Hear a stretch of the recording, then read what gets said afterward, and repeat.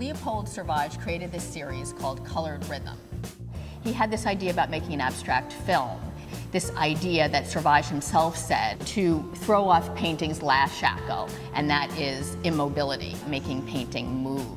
And part of that was related to other kinds of movement happening in the ever-growing cities at that moment. The invention of the automobile, the airplane, the incredible spectacle of the city, the lights, and even the beginnings of cinema, which first began in 1893, so when Survage is thinking about making his film, it's only about 20 years in. He turned to the thing he knew best, and that was drawing. He chose a very smooth paper. There was no resistance from bumps or bulges. He started with a black ink.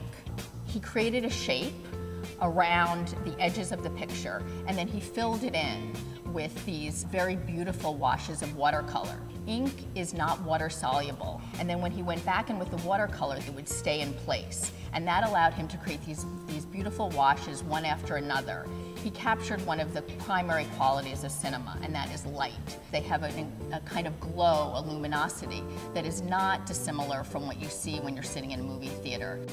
When you lay out the series, you see how one shape feeds into another shape, into another shape. Some of the critics at the time who knew these drawings talked about the relationship to something organic, to plants, things that swell and grow and deflate and grow again.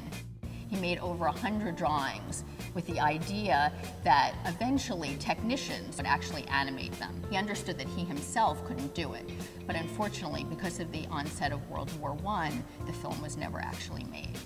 He was trained as a painter, a very traditional painter, but his ability to think outside of that training and to imagine something that he didn't have any idea of how to make is just an incredible act of risk that I think is crucial for this moment.